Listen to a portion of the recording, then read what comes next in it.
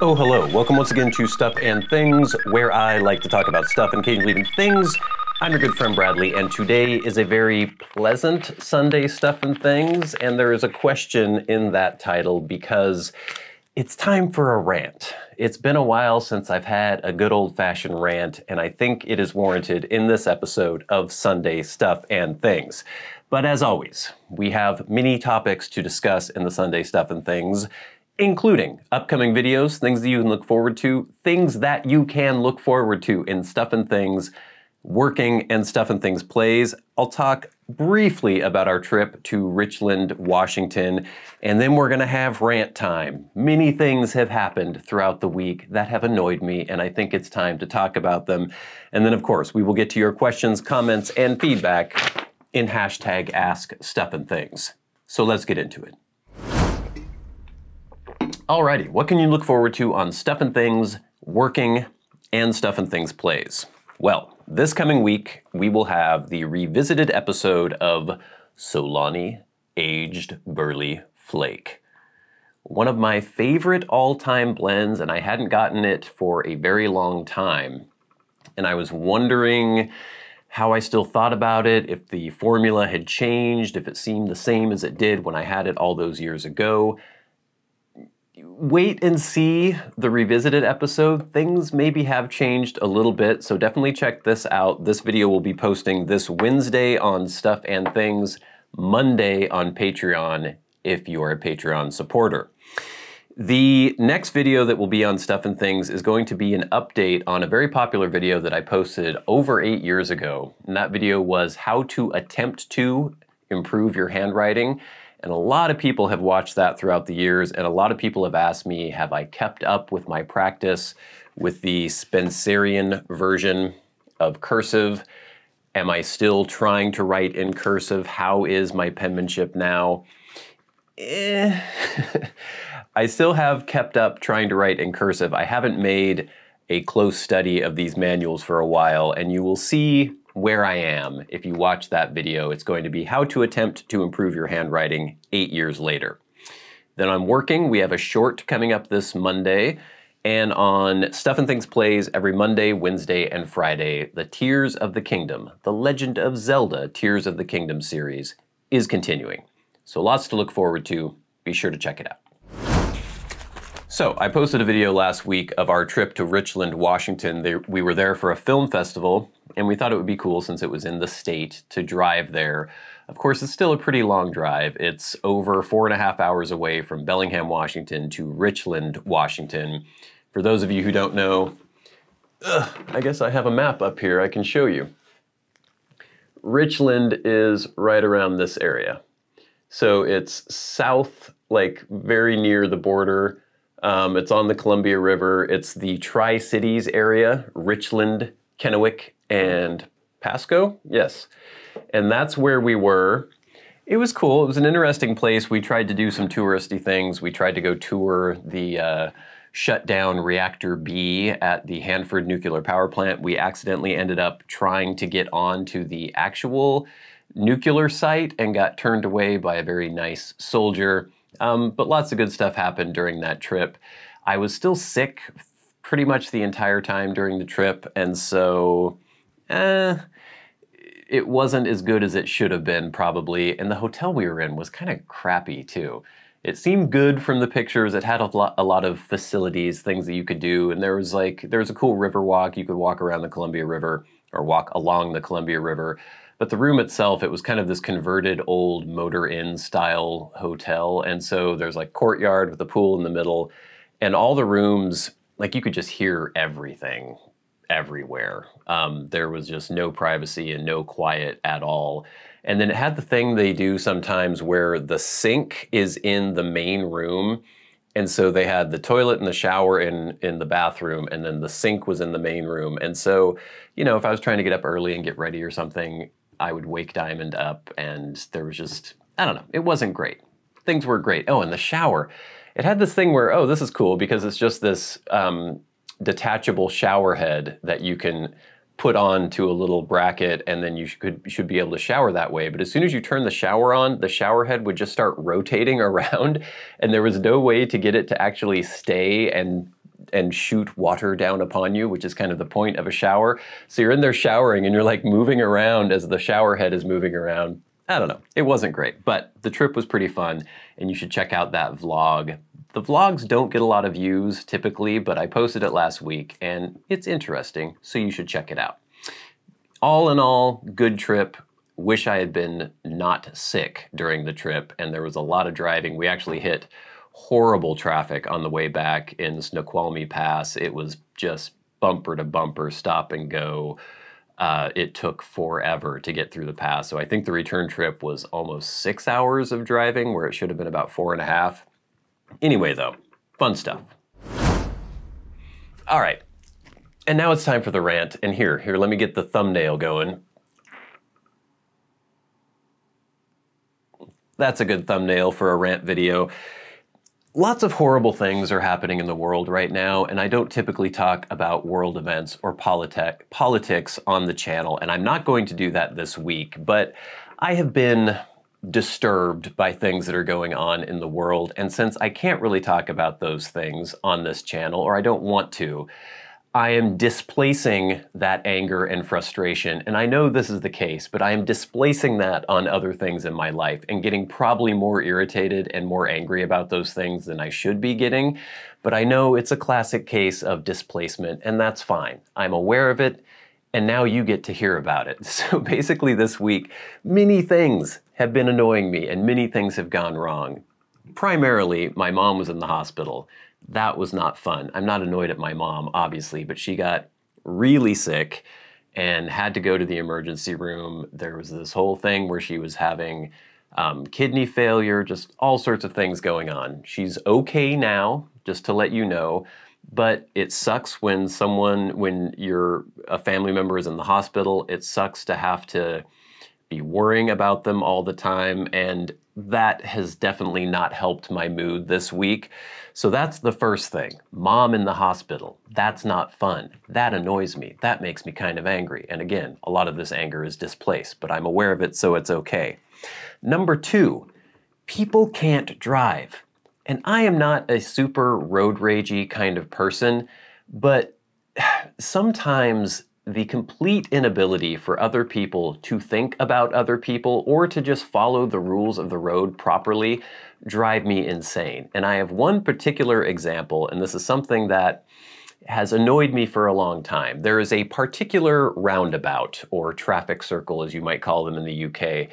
Now, we didn't used to have any roundabouts anywhere in the county where I am from, but starting about, I don't know, 10, 15 years ago, they started putting in a lot of roundabouts. And I was kind of skeptical about them at first, but after I got used to them, I realized that they made a lot of sense. They actually really help traffic flow properly if used correctly. And that's the big thing. When they first started putting them in, a lot of people didn't seem to get what they were supposed to do. You know, if there's a gap, you go in. You don't have to sit there and wait. Even if you see a car, as long as there's room for you, you get into the roundabout. You yield to the people who are already in the roundabout if you're about to enter it. But other than that, you just go. It makes traffic flow much more smoothly. There is a particular roundabout that is in the city of Ferndale, which is north of Bellingham. We work in Ferndale quite a bit, and we have been working in Ferndale quite a bit.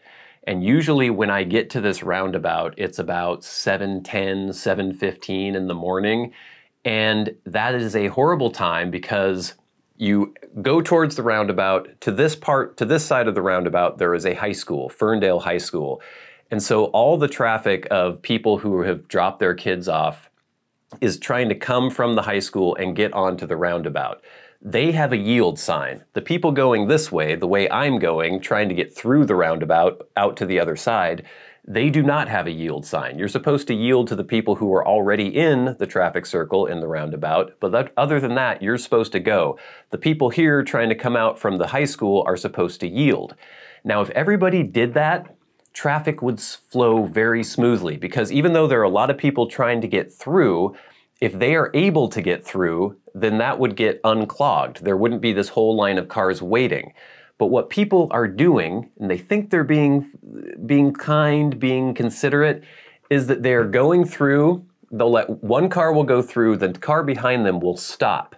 and then they'll motion the people who are waiting from the high school to go in, even though those people have a yield sign. They're supposed to wait. All that does is clog everything up behind, and instead of meaning, you're not going to have an uninterrupted flow of traffic. If people were able to flow through, then there would be a gap, and then those people who are waiting from the school would have that gap and they'd be able to get into the roundabout. Instead, when people are stopping and treating it like a stop sign, then one person goes, then another person goes, then one person goes here, another person goes here, and it backs the traffic up forever behind. They're not using the roundabout perfectly. So this always annoys me. It always drives me crazy. I end up beep beep honking at people if they wait, because I'm like, you're not supposed to be waiting. You're supposed to be going. You're holding up traffic. You're making everything just fall apart. So this is the preamble for the story. The other day, I was trying to get into that roundabout. There was a whole line of cars. People were letting people come in, even though they weren't supposed to be. They were letting people come in who had the yield sign. The person in front of me stopped, let somebody in. Then they went. And then I was about to go, and a woman who was coming in from the school, who had a yield sign, who was supposed to wait for me, she just started going. I slam on my brakes. I slam on the horn. I give her a look. I point to the yield sign. She turns to me, and she had the most cow-like face I have ever seen in my life. Just completely expressionless, no hint of intelligence on her face whatsoever. She turns and looks at me. And I go, look, there's a yield sign. I'm supposed to be able to go now. So I start to go again, and she just slams out. And I had to slam on my brakes. She would have smashed into my car. She had a yield sign. I had already honked at her. I told her I was going, and she didn't care. She was just literally was going to smash into my car. I slammed on the brakes. She missed me by inches. She would have smashed into the front of my vehicle. So of course, because of all this history with the roundabout and the fact that she was completely flouting the rules of the road and not doing anything that she should have been doing, I laid on the horn for a good 30 seconds. I gave her some obscene gestures. I got near her again because she was going the same way as me, and I went and passed her because she was going to be turning. I look into her car again, and again, this cow face lacking any semblance of human intelligence whatsoever. And it just made me so incensed. I actually had to calm down and breathe a little bit. Obviously, in the greater scheme of things, this doesn't matter at all. I'm never going to see this person again, but it's just indicative of this general lack of understanding of how you should move about in the world. And of course, like I mentioned, it is displacement. I am annoyed about certain things that are happening in the world, and I'm displacing it onto this cow-faced woman. That wasn't the only thing. When I was on the freeway going home that day, I was driving in the fast lane going probably close to 80 miles an hour, which is technically speeding, but I was going with this flow of traffic. When somebody comes up behind me just blazingly fast, they get behind me, they start moving back and forth, flashing their lights, they want to get through. I'm already going close to 80, the speed limit's 70, you don't need to be getting past me. There wasn't room for me to get over anyway. They go around me onto the shoulder of the freeway. It's gravel, it's not safe whatsoever. They're going over 90 miles an hour. They slam past me, they slam and weave in and out onto the shoulder. Just, you will die eventually, or more likely, you will kill somebody else driving like a freaking maniac that way. So there you go, driving. Next, yesterday, I get a phone call. It's from an 800 number that I don't recognize. I hear a message. It is someone with an accent, someone from a call center, I'm assuming in India. So that automatically makes me think this is fake, it's fraud, whatever. But I hear the message and it says, your card, my bank card, has had fraudulent or suspicious activity. Please call this number back. I'm thinking, I don't think that's right. Usually I have a local bank. Usually they will call me if something is going on, but I check my email, I check my text messages. I do have an email from my bank's fraud prevention, and I have a text message from my bank's fraud prevention. So I call the number back. someone with a pretty strong accent. It's not always difficult to understand what's being said, but they basically were saying, okay, we have all these transactions that seem fraudulent. Were these you? And they start reading off. It was from a company called SeatGeek, and it was for somebody trying to buy football tickets, like American football. I think it was the Jets versus, I can't remember who, but it was supposed to take place in, in New Jersey, and it was thousands of dollars. There were 7 different transactions for, over $300 each, and I think the grand total was like $2,400 or something like that. And so I had gotten off work. I wanted to do the things that I needed to do and then have a little moment to relax. And basically this whole process took hours, and it still isn't over. But I was on the phone with this person. He's naming off, okay, so SeatGeek, this amount, was this you? I'm like, no, none of the ones that are from SeatGeek were me. Okay, this one from SeatGeek with this amount of money, was this you? I'm like, no, none of them were from me. They're all fraudulent. I had to go through every single one itemized. Then he's like, okay, now call this number. And I was suspicious the whole time, thinking, is he going to want any personal information? He didn't ask for any personal information. And then the number he gave me was my actual bank's number. So I called them, got their fraud prevention person, had to go through the whole thing again. I don't know what this first call was even for. And they said, okay, well, we have to file a dispute with Visa and tell them that we're not going to honor these charges, and you'll have all the money back right away. Basically, the bank will front you the money that was taken out of your account, and then once the dispute is over, then Visa gives them the money back once the dispute has been settled. And it's just important that if you get a letter or something from Visa, you have to respond to that letter, otherwise they may try to take the money back, yada, yada, yada. This is obviously fraud. This wasn't you. We understand that. So we're going to take all this out, all these charges off. And I had looked at my bank statement and saw, it was like $2,400, like I said. I hadn't actually had that much in my checking account, so they took a bunch out of my savings account and put it in my checking account. And I was like, okay, this is annoying. And there were all these overdraft fees too, because they kept, every time a charge would go through, they would throw money from my savings into there, and they would charge me an overdraft fee every single time. Like, so this is all going to get taken care of. They said yes. I checked later in the evening, and all the charges were gone. And so I took the money that they had taken from my savings account and put it in my checking account. I put it back in my savings account, thinking, okay, this is going to be resolved. It should be all fine. I can't use my bank card. I need to go shopping and run errands the next day, today actually, but luckily there was a branch open on a Saturday and I could go in and get a bank card right away. So that's where I left it. It took up a bunch of my time. It was annoying, but I thought, okay, we're all good. Come today, I go to the bank and I get my new card. That's all good, that happens. But then I check my bank statement and all the charges are back again.